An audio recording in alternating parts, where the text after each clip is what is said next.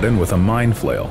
A mine flail consists of heavy chains connected to heavy steel bits at the end, all connected to a rotating rotor system. The rotor's rotation makes the flails pound into the ground. The force of a flail strike above a buried mine mimics the weight of a person or vehicle and causes the mine to detonate. This is the strange but effective German Keiler mine-clearing vehicle.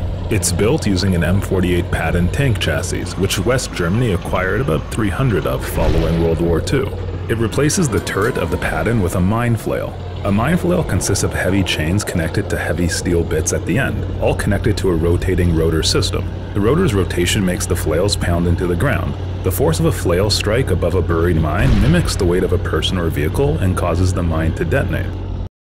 This is the strange but effective German Keiler mine-clearing vehicle.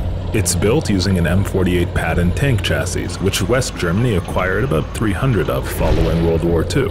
It replaces the turret of the Patton with a mine flail. A mine flail consists of heavy chains connected to heavy steel bits at the end, all connected to a rotating rotor system. The rotor's rotation makes the flails pound into the ground. The force of a flail strike above a buried mine mimics the weight of a person or vehicle and causes the mine to detonate.